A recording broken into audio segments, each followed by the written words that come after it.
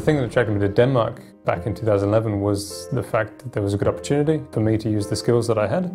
And then the thing that attracted me to Copenhagen more particularly was the concentration of investment and expertise from big companies and other places in biotech around Copenhagen, in the Medicon Valley area. My name's Alistair. I'm a PhD in medicine and a specialist in mass spectrometry.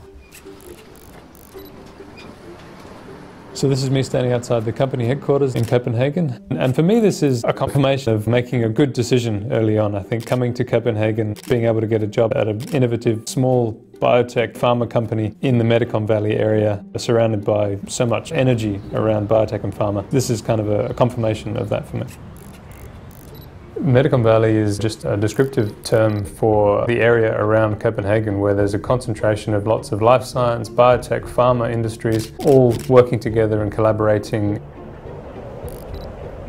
When I first came here from Sydney, I noticed that the lifestyle was quite different. There was a much stronger focus on getting a balance between the work side of your life and the home side of your life, with, I think, the goal of having an overall more effective and happy worker at the end of the day, which of course you get from being able to put time into the stuff that you do outside of work.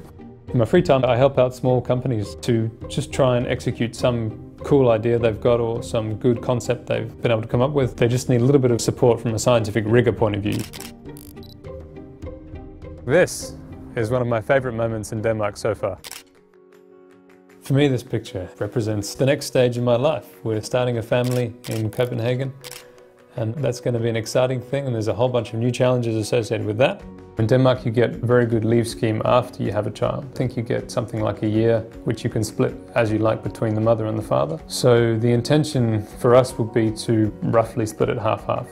As a father particularly, you miss out on a lot of stuff early on if you're not involved on a day-to-day basis with a new child. And you have that opportunity here, and it's really, really good.